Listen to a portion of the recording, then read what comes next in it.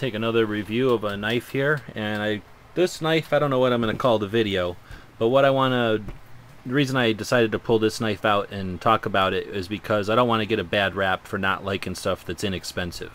You know, there's inexpensive and there's cheap, and this is inexpensive that's not cheap.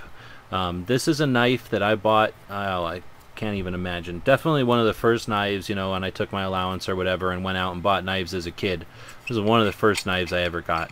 It's a hollow handle. I think they called it a Survival Skinner if I remember right. And I got this from Smoky Mountain Knife Works about 1,000,000 years ago.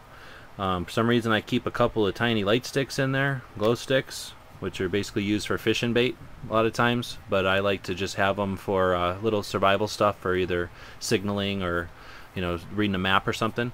Anyway, it is a hollow handle, so for all, you know, everything you ever read, this should be a junky knife. It should be very, what should I say? It should be very flimsy, and it should fall apart. And I treated it like that. I treated it, you know, with not much care, and you can tell I've already busted one of the things off of here. This is a cast aluminum handle for it. I don't know if you can tell from the looking at this, but I used to carry some matches in here, and at some point they blew, you know, they struck against themselves and kind of went off. And if I remember right, I was smacking on something when that happened, and it just sort of went whoop, and got really hot. And when I opened it, a bunch of smoke came out, so it was pretty neat, but it didn't blow up or kill me or anything. But needless to say, I don't carry matches in it anymore.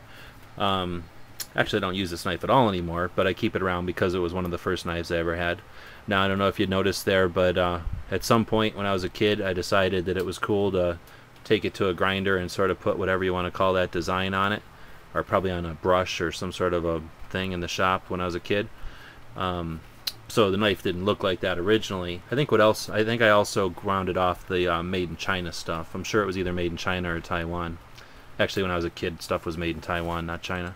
So anyway, the reason I wanted to do this video is this knife cost me 14 bucks. I can definitely remember that still. And I must have used this knife through Scouts, through Civil Air Patrol, through, you know, tours of the country, just driving around. This was always my go-to knife. It wasn't my only knife. I'm one of those guys that carries a couple of knives around, especially when I'm camping. But this is one that I would keep in the door of the truck. I would keep it in the glove box. You know, it was a knife that I didn't care about. I kept it with me because I was comfortable with it, and I knew what it could do, and, you know, what its extremes were, and it's just a handy utilitarian blade. It's still a little sharp from the last time I used it. The sheath, again, very inexpensive, 14 bucks. You know, it wasn't a lot of money, but it was sewn well. The material is just thick enough to be substantial. It was strong enough leather, and it was made in such a way that I never had a problem. I was never worried about it, you know, coming through and sticking me. It's got this belt clip in the back, and you can see it's been stretched quite a bit from use over the years. And at some point I decided to drill 2 holes in that belt clip because I can remember having this mounted under something. I think I mounted it under a desk one time as like a, you know, I don't know, I guess a tactical fighting knife or something when I was a kid. I thought that was cool. So I sort of had this like mounted up under a desk. Now I would use one of those quick draw gun magnets so I could get it really fast if I wanted to do that. But anyhow, this is just an example of a knife that's lasted well over 20 years, probably 30 years. But inexpensive, cheap.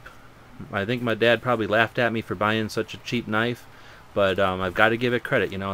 And unfortunately, I remember this one when I see knives at the store, and I think, well, is that going to be the cheap one that lasts for another 30 years, or is that going to be the cheap one that doesn't last till the end of the week?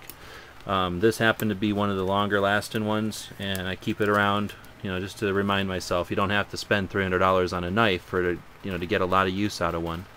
So anyhow, I'm not a hater of the cheap stuff. I'm just a hater of the stuff that doesn't work.